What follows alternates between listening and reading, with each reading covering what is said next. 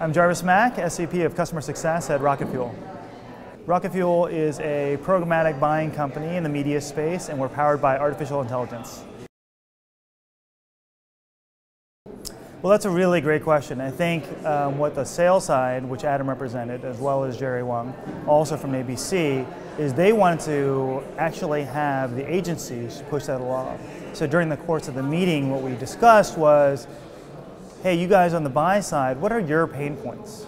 And luckily, we had Chris from L'Oreal kind of chime in with a few ideas of his own. But one of the concrete, tangible takeaways we had was, well, what we could do is nominate a few of the folks from the buy side on the agencies as well as some of the direct clients to talk about them. What are the commonalities? What are the pain points that they're seeing so that we can put together a requirements document which may form the basis of a letter to a company like Mediaocean, or if you want to go so extreme as to say, hey, maybe that even becomes an RFP for a company that would like to fulfill this need that we're saying that we need. Now, it'll be an interesting challenge to see when we try to actually get all those people together in a room, you know, are those really the commonalities that they can really agree to, and what are they? I think there was. I think there was definitely an energy to the room, initially driven by the folks from ABC, but I think there was a lot of good cooperation also from the buy side because they also do have opinions. And the reason was the whole reason we had the panel in the first place. You had to have people from both sides sit down together, because if you only had the sell side, then Mediaocean may not cooperate. Or if you only had the buy side, Mediaocean as a company or a company like Mediaocean may not cooperate. But if you can get both sides that have some consensus, that agree on a few different key principles, then you can get the key linchpin of the system to start to pay attention. Absolutely. So yes, you know, one of the things we talked about, and is even the case today, is programmatic buying is already a big part of the overall landscape. And so when we think about big picture, 5, 10, 15 years ago, 5, 10, 15 years from now, we're going forward. 5, 10, 15 years from now, you know, we're talking about a lot of information, a lot of media that can be automated. And how would you do that? In a programmatic marketplace type of environment. So much so that, you know, we did start off the session talking about Magna Global's, you know, their very brazen statement saying that they want the goal of automating half their media buys by 2016. And so we talked about that. That's not just digital, that's just not just video, but it's all media buying. So can we get there? Absolutely. What does that marketplace look like? Well, it's going to be transformed because the point that was brought up from the folks at Brightroll is that, hey, we need to talk about IP addressable media. When you have IP addressable media that already basically facilitates a lot of the transactions on the technology side that previously you may have been doing in an analog fashion. So we have IP addressable media that allows you to bring it into a digital marketplace that much faster. Now, go even farther ahead, think about outdoor, think about TV, think about print. If you can bring all that inventory, obviously you can't swap it out nearly as quickly, but from a planning and buying perspective, if you can bring that into all the same marketplace, then absolutely, then we're very much progressing toward that world.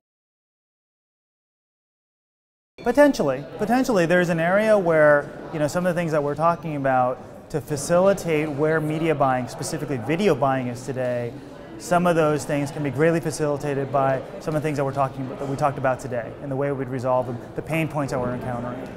But down the road, you know, 10, 15, 20 years from now, presumably when a lot of this stuff, when you don't need really people doing handshake deals nearly as much, that a lot of it can be automated. So, you know, do I think there's a place where salespeople go away, you know? As much as it may sound weird to say that, no, actually I don't. I think there's a place for salespeople, for deals, for sponsorships, for packaging, for relationships still to have a place. But I think very much that that's going to be complemented in a big way by programmatic buying. And I think one of the things that we talked about as well is if a company that facilitates the current transaction process, right, a company like Mediaocean, if they don't pay attention, if they don't listen, or if they've got other priorities around their product development and how they respond to the industry, then what are the alternatives? Well, actually a very real alternative is that some of the inventory, some of the transactions do happen in a programmatic fashion. That could be one of the alternatives.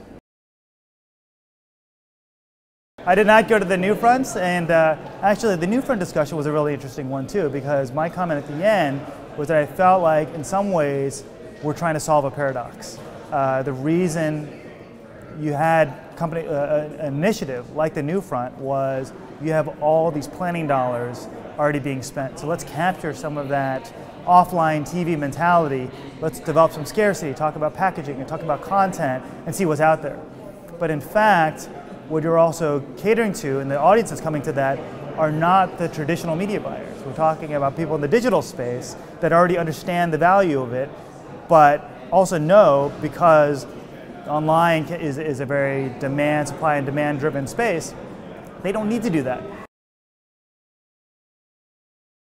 Yes, I do, but the question is, what kind of fish are you getting? Are you getting the right fish, right? So let's throw some hooks in the water. It's designed to catch the big fish, which is the video dollars. But in fact, when we look at all media spend, digital is still the small fish, right? So are we getting the small fish or are we getting the big fish? How do we make sure we get enough of the right fish for the hooks that are in the water?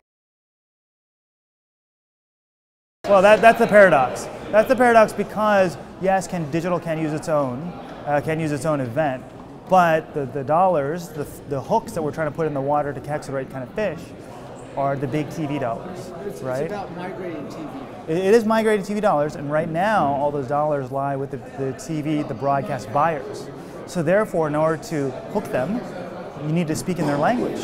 And so we need to speak in their language, then you need to talk about standards and the currency of trading in that and get them to pay attention. And one of the discussion topics we had during that session was, is it even big enough to care? For it to matter that they should care about that type of thing, because how much reach are they really going to get compared to some of their existing TV programming? And so that was a point of contention that's worth discussing a lot deeper, because what's happening in the new front right now is it's not just video packaging. What AOL and Yahoo are doing is they're packaging video with display.